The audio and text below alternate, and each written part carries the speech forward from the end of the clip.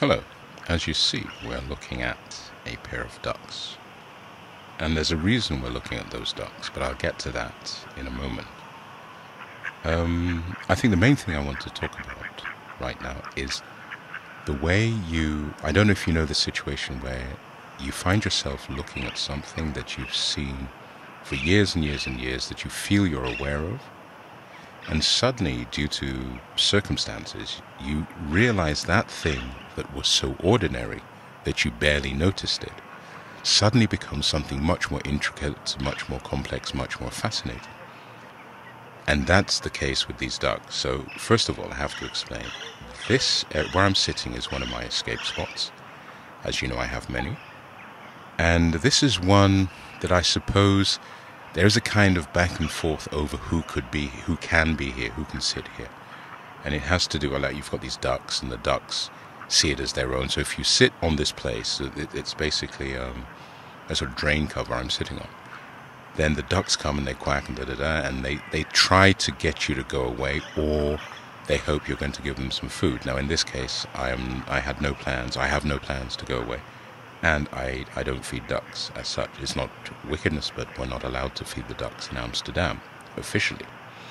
So, you have these ducks, and I'm sitting here, they're quacking, and I don't know why, I just start looking at them. So they come out, these two that you see, they came out of the water. They first came a bit closer to where I was, then they moved back, and they began to groom themselves, and I started looking at it. And the more I looked at what they were doing, the stranger these ducks became. And not in some weird psychedelic way, but just simply how ducks are. You know, I always think of ducks quacking and swimming, rubber ducks, nice and cute, and they're very sort of one-dimensional. I mean, you of course, you've got Daffy Duck, Donald Duck, certain cartoon ducks, but they're not really, I never sort of see them as creatures. And this is one of these things that as a child, I'd often sort of, in the garden, you'd pick up a stone or a rock, and you'd have all these insects and things crawling around, and I'd stare for ages, and everything looked fascinating. And then, of course, this period of fascination with everything disappears as you get on with life. And now I'm staring at these ducks and looking at the way they bend, the way they twist, even the way the eyes, there's this way the eyes just go white when they turn upside down and dig at feathers. I don't even know what they're doing, but I know it's kind of a grooming session. That much I can say. They seem to be a couple. I can't tell you if I've seen this pair before, but here they are together, grooming away, doing all kinds of things, and I think it's just worth looking at. So I'm going to shut up in a bit. The only thing that I'd like you, it's kind of a long video of long 8-ish minutes, 8-9 minutes.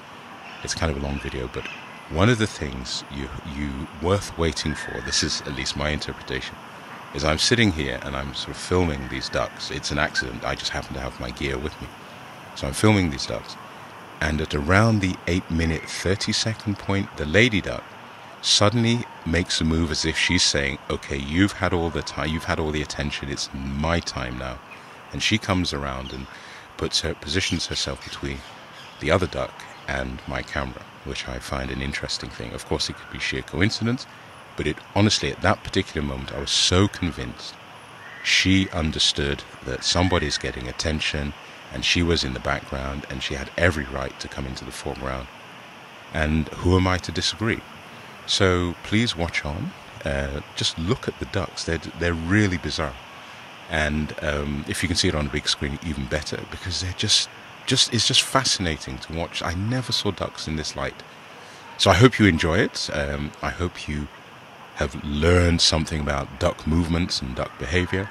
Of course, I'm not a natural scientist. I'm just a person with eyes who looks at things and comes to certain conclusions. Always non-scientifically based conclusions, just personal opinions and stuff.